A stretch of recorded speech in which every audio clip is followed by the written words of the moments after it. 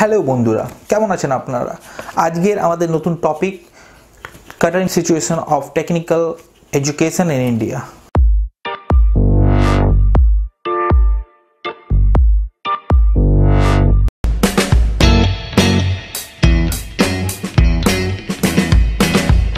তো প্রথমে আপনাদের বলে দিই, আমি এই ভিডিওটা পুরোপুরি তথ্যের ভিত্তিতে আপনাদের সামনে রাখছি। আমি এই ভিডিওটা করার আগে আমি বেশ কিছু তথ্য কালেক্ট করেছি এআইসিটি কিংবা ইউজিসির ওয়েবসাইট থেকে।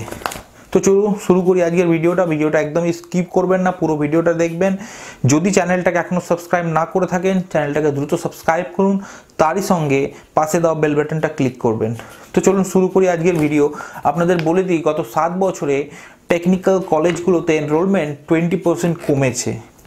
যেখানে আমরা জানি বিশ্বের প্রতিটি দেশে অত্যাধুনিক প্রযুক্তির মাধ্যমে তারা নিজের দেশকে এগিয়ে নিয়ে যাচ্ছে। মোবাইলের কি একটা অসাধারণ আমরা ট্রান্সফরমেশন দেখতে পেয়েছি 10 বছরের মধ্যে, সেরকমই কম্পিউটারের জগতে আমরা কি অসাধারণ একটা ট্রান্সফরমেশন দেখতে পেয়েছি গত 10 থেকে 15 বছরে।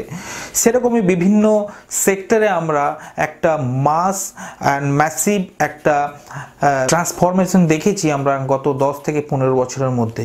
কিন্তু এমন কি হয়েছে, তারপরেও ভারতে টেকনিক্যাল এডুকেশনের এই বেহাল অবস্থা। আমি আপনাদের জানিয়ে রাখি, আমিও একজন টেকনিক্যাল স্টুডেন্ট। আমি গ্র্যাজুয়েট ইঞ্জিনিয়ার। 2014 সালে আমি সিভিল ইঞ্জিনিয়ারিং নিয়ে পাস করেছি। তো ভিডিওর মাধ্যমে আমরা যে কথাগুলো আপনার সামনে তুলে ধরবো, বিং অ্যান ইঞ্জিনিয়ার, আমি খুব ভালোভাবে আপনাদের সামনে ভিডিওটাকে রাখতে পারবো। তো তারই সঙ্গে আপনাদের জানিয়ে দিই, আমরা এআইসিটির একটা রিপোর্ট অনুযায়ী আপনাদের বলে দিই যে 2020 পরে এআইসিটি আর কোনো নতুন কলেজকে অ্যাপ্রুভাল দেবে না। কারণ ইঞ্জিনিয়ারিং কলেজ কিংবা ম্যানেজমেন্ট কলেজের পাশাপাশিও বি ফার্মার কলেজ সংখ্যাগুলো প্রচুর পরিমাণে বেড়েছে। সো 2020 পরে এআইসিটি আর কোনো রকমভাবে নতুন কলেজকে অ্যাপ্রুভাল দেবে না। তারপরে যে পয়েন্টটা আপনার সামনে তুলে ধরবো, যে 19-20 সার্ভে অনুযায়ী ভারতে টোটাল 10,718 টেকনিক্যাল ইনস্টিটিউটস আছে, যার মধ্যে 3.25 মিলিয়ন মানে 32,50,000 ছাত্র প্রতি বছর লেখাপড়া করে টেকনিক্যাল এডুকেশন নিয়ে, যার মধ্যে 6,143টা মানে 6,143 colleges R engineering colleges and 2,579 colleges are B Pharma colleges, where 2.53 million intakes in engineering colleges and 0.26 million intakes in B Pharma colleges. তো আপনারা এখান থেকে দেখতে পাচ্ছেন কি ম্যাসিভ পরিমাণ ছাত্রীরা ইঞ্জিনিয়ারিং আর বি ফার্মাতে তাদের এক্সপেন্সিভ গ্র্যাজুয়েট ইয়ার্সটা তারা কাটাচ্ছে। তারপরে যে রিপোর্টটা আপনার সামনে তুলে ধরবো সেটা হলো number of institutes engineering R management down, Pharma up. মানে বিগত কয়েক বছরে কি পরিমাণে ইঞ্জিনিয়ারিং কলেজগুলো কমেছে আমাদের ভারতের মধ্যে, আর ঠিক তারই সঙ্গে পাল্লা দিয়ে বি ফার্মার কলেজগুলো কিন্তু রাইজেন অ্যাবভ হয়েছে, মানে বি ফার্মার কলেজগুলো বেড়েছে। তো চলুন এই গ্রাফটা আপনারা দেখে নিন যে কি পরিমাণ কলেজ ভারতে ইঞ্জিনিয়ারিং কলেজেসগুলো পরিমাণ কমেছে বিগত কয়েক বছরে, আর কি পরিমাণ বি ফার্মার কলেজগুলো বেড়েছে। আপনারা রিপোর্ট থেকে দেখলেন কি পরিমাণে ইঞ্জিনিয়ারিং কলেজ বিগত কয়েক বছরে কমেছে এবং তারই সঙ্গে কিন্তু পাল্লা দিয়ে বি ফার্মা কলেজগুলো কিন্তু বেড়েছে। কারণটা কি? কারণটা খুব অবভিয়াস, যে ছাত্রছাত্রীরা ইঞ্জিনিয়ারিং করার পরে ল্যাক অফ দেয়ার স্কিলস, মানে ল্যাক অফ দেয়ার স্কিল বলতে আমি আপনাদের এখানে বোঝাতে চাইছি যে তাদের যে 4টা বছর বিটেক কিংবা 3 বছর ডিপ্লোমাতে কিংবা 2 বছর মাস্টার্সে মানে কোয়ালিটি স্টাডি সেখানে হয় না সেই কলেজে বলে তারা কিন্তু কোয়ালিটি ইঞ্জিনিয়ার হয়ে সেখান থেকে পাস আউট হয়ে বের হয় না। তার ফলে কিন্তু ইন্ডাস্ট্রিতে তাদেরকে কেউ অবজর্ব করে না। মোটা টাকা দিয়ে 4টে বছর সবাই পিতামাতারা তাদের সন্তানদের ইঞ্জিনিয়ারিং করায়, তাদের একটা আশা থাকে যে ছেলে আমার বা কিংবা মেয়ে আমার এসে ভালো একটা চাকরি করবে। কিন্তু কলেজের মানগুলো এতটাই আজকের দিনে খারাপ হয়ে গেছে যে সেখানে কিন্তু যথেষ্ট পরিমাণ লেখাপড়া হয় না, কিংবা একজন ভালো ইঞ্জিনিয়ার হলে যতটা যে পরিমাণ শিক্ষা সেখান থেকে নিতে হয় বা পরিকাঠামো যে পরিমাণ এই একটা কলেজের ন্যূনতম পরিকাঠামো হওয়া প্রয়োজন, সেই পরিকাঠামো কিন্তু আজকের দিনে পুরো ইন্ডিয়াতেই কিন্তু খুব স্বল্প পরিমাণ ইঞ্জিনিয়ারিং কলেজেরই রয়েছে। মোর দ্যান 95% ইঞ্জিনিয়ারিং কলেজগুলো কিন্তু আজকে শিক্ষার নামে খালি ব্যবসায়ী করছে বলে তারা যখন 4টে বছর কাটিয়ে পাস আউট হয়ে বেরিয়ে আসে, ইন্ডাস্ট্রি কিন্তু তাদের অবজর্ভ করে না। এই ট্রেন্ডটা দেখার পরে কিন্তু পেরেন্টসরা নিজের ছেলে মেয়েদের কিন্তু ইঞ্জিনিয়ারিং থেকে সরিয়ে এনে কিন্তু তারা বি ফার্মাতে অ্যাডমিশন করাচ্ছে বিগত কয়েক বছরে।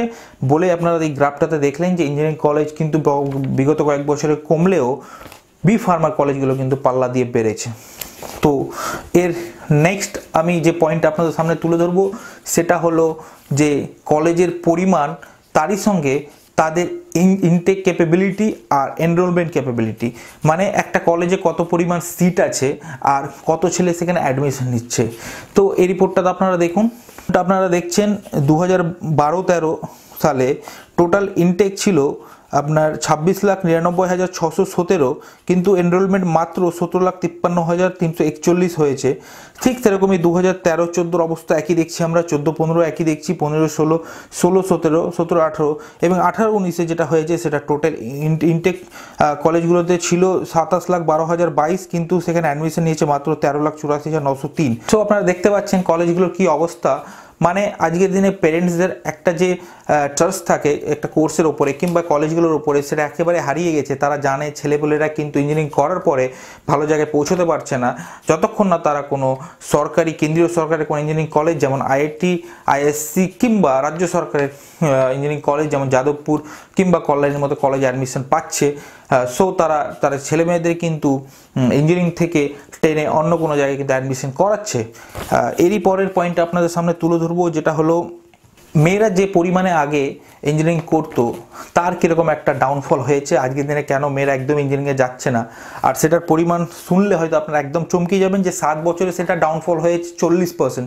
মানে আগে 100টা মেয়ে যদি ইঞ্জিনিয়ারিং করতো, আজকে বিগত 7 বছরে সেটা কমে মাত্র 60 জনে এসছে, মানে 40% ডাউনগ্রেড হয়েছে। তো আপনারা এই রিপোর্টটা দেখুন, রিপোর্টটা থেকে আপনারা দেখে নিন কী পরিমাণ ডাউনগ্রেড হয়েছে মেয়েদের ইঞ্জিনিয়ারিং করার প্রবণতা। আমরা যেমন রিপোর্টে দেখতে পাচ্ছি 2012-13 ফিনান্সিয়াল ইয়ারে boys enrolled 11,90,299, girls enrolled 5,63,042।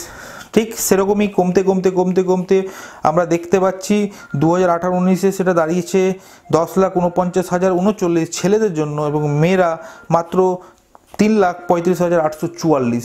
So আপনারা এখান থেকে ডাউনফলটা দেখতে পাচ্ছেন কি বিদঘুটে একটা রিপোর্ট। এরপরের আমাদের খুব গুরুত্বপূর্ণ একটা রিপোর্ট আপনাদের সামনে তুলে ধরছি, সেটা হলো engineering and technology past versus placed students. যেটাই আমি আপনাদের সামনে বলছিলাম এতক্ষণ, যে কলেজের পরিকাঠামো ভালো না হওয়ার কারণে ছেলেমেয়েরা 4টে বছর ইঞ্জিনিয়ারিং করলেও কিন্তু ইন্ডাস্ট্রি তাদের অবজর্ভ করে না। আর সেটার রিপোর্ট আপনাদের সামনে আমি গ্রাফের মাধ্যমে তুলে ধরেছি, আপনারা দেখুন স্ক্রিনে। 2012-13 যেমনটা দেখছেন পাস করেছে ইঞ্জিনিয়ারিং স্টুডেন্টসরা 10,73,553, কিন্তু মাত্র প্লেসমেন্ট হয়েছে 4,12,845।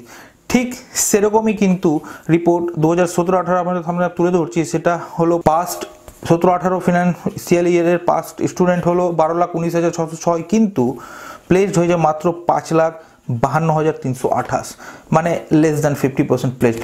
এবার এখানে কিন্তু সত্যিটা কিন্তু আরেকটু আলাদা। আপনি কখনোই ধরে নিন না যে 10টার মধ্যে 4টে স্টুডেন্ট প্লেসড হলেও কি তারা স্যাটিসফাইড অ্যামাউন্ট অফ ফেসিলিটিস এবং স্যালারি পায়। আপনি শুনলে তো অবাক হয়ে যাবেন, এই মেহেঙ্গার দিনেও কিন্তু আজকে একটা বিটেক ইঞ্জিনিয়ারকে 5,000 কিংবা 6,000 চাকরি করতে হয়, আর সেটাও বম্বে কিংবা দিল্লির মতন শহরে। কখনোই একটা পিতামাতা এক্সপেক্ট করে না যে তার ছেলে মেয়েকে একটা ভালো পরিমাণ টাকা দিয়ে 4 বছর ইঞ্জিনিয়ারিং করিয়ে সেই 6 কিংবা 7,000-এ একটা চাকরি করবে। সো এরকমই বাজে অবস্থা ইঞ্জিনিয়ারিং স্টুডেন্টদের, ইঞ্জিনিয়ারিং কলেজেসদের আজকের দিনে ভারতে। তারপরে যে রিপোর্টটা আপনাদের সামনে তুলে ধরবো সেটা হলো number of engineering institute by reason. এটা খুব ম্যাটার করে। কেন আজকে ইঞ্জিনিয়ারিংয়ের অবস্থা এতটাই খারাপ, কেন কলেজগুলোতে ঠিকঠাক পরিকাঠামো নাই ছাত্রছাত্রীদের একজন ভালো মাপের ইঞ্জিনিয়ার হয়ে বেরোনোর মতো, তার কারণ কিন্তু এই রিপোর্টটাতে লুকিয়ে আছে যে ভারতের বিভিন্ন রিজনে কী পরিমাণ ইঞ্জিনিয়ারিং কলেজ হয়েছে। আজকের দিনে আমরা শুনতাম একজন ইঞ্জিনিয়ার হলে তাকে সরকার ম্যাক্সিমাম ফেসিলিটিস দিত, যেমন তাকে একটা কার প্রোভাইড করা হতো, একটা বাংলো প্রোভাইড করা হতো, তার সঙ্গে চাকর বাকর প্রোভাইড করা হতো, আর একটা খুব রেসপেক্টেড একটা জব এটাকে মানা হতো আজ থেকে 30 কিংবা 35 বছর আগে। কিন্তু বিগত 30-35 বছরের টেকনোলজি এত হারে বাড়লেও, টেকনোলজিকে লোকে এত কাছ থেকে অ্যাডপ্ট করলেও, যে টেকনোলজির যারা কারিগর তাদের কেন সমাজ গুরুত্ব দিচ্ছে না, তাদের কেন ইন্ডাস্ট্রি গুরুত্ব দিচ্ছে না? তার কারণটা হলো ভারতে অতি বাড়ান্ত ইঞ্জিনিয়ারিং কলেজগুলোর পরিমাণ এতটাই বেড়ে গেছে যে কোয়ালিটি নিম্নমুখী হয়েছে, অ্যাডমিশন ফিজ এতটাই বেড়ে গেছে যে কোয়ালিটি নিম্নমুখী হয়েছে। তো আমি রিপোর্টের মাধ্যমে আপনাদের স্ক্রিনে আপনারা দেখুন, আপনারা এখানে দেখতে পাচ্ছেন নর্থ ওয়েস্ট ইন্ডিয়া মানে দিল্লি, হরিয়ানা, পাঞ্জাব, রাজস্থানের মতো কিছু রাজ্য পড়ে, সেখানে 13-14তে যেখানে 999টা ইঞ্জিনিয়ারিং কলেজ ছিল, সেখানে সেই কলেজটা 15-16-17তে গিয়ে দাঁড়িয়েছে 1050, 1032 মানে 1050টার মতো কলেজ। তখনই পেরেন্টসরা বুঝতে পারে ইঞ্জিনিয়ারিংয়ের কী অবস্থা খারাপ, আর সেখান থেকে শুরু হয় ডাউনফল, যেখানে আজকের দিনে 19-20 ইঞ্জিনিয়ারিং কলেজের সংখ্যা নর্থ ওয়েস্ট ইন্ডিয়াতে মাত্র 811, মানে বেশ কিছু কলেজ বন্ধ হয়ে গেছে। ঠিক সেরকমই সাউথ সেন্ট্রাল মানে আন্ধ্রপ্রদেশ ও তেলেঙ্গানাতে, মহারাষ্ট্র এবং গোয়াতেও সেম কন্ডিশন, আপনার উত্তরপ্রদেশ, বিহার, উত্তরাখণ্ডেও সেম কন্ডিশন। একমাত্র পশ্চিমবাংলা যেখানে কলেজের পরিমাণ অত্যন্ত কম ছিল, সেখানে কন্টিনিউয়াস কলেজের পরিমাণ বাড়ছে। তো তার সঙ্গে ইঞ্জিনিয়ারিংয়ের যে পরিকাঠামো, ইঞ্জিনিয়ারিংয়ের যে কোয়ালিটি, সেটারও কিন্তু ডাউনফল শুরু হয়ে গেছে পশ্চিমবাংলায়। সো পশ্চিমবাংলা সরকারকে বলবো কলেজের অ্যাপ্রুভাল দেওয়াতে আপনারা একটু রেস্ট্রিকশন আনুন, কলেজের যে ইঞ্জিনিয়ারিং কলেজে যে ন্যূনতম জিনিসগুলো প্রয়োজন সেগুলোতে আপনারা একটু গুরুত্ব দিন। ছেলেপেলেদের লেখাপড়া ঠিক হচ্ছে কি না, কলেজে ঠিক ভাবে প্রশিক্ষণ দেওয়া হচ্ছে কি না আপনারা একটু দেখুন। তারই সঙ্গে আজকের ভিডিওটা এখানেই শেষ করছি। আপনাদের ভিডিওটা ভালো লাগলে ভিডিওটাকে লাইক করুন, শেয়ার করুন, চ্যানেলকে সাবস্ক্রাইব করুন। সবাই ভালো থাকবেন। জয় হিন্দ।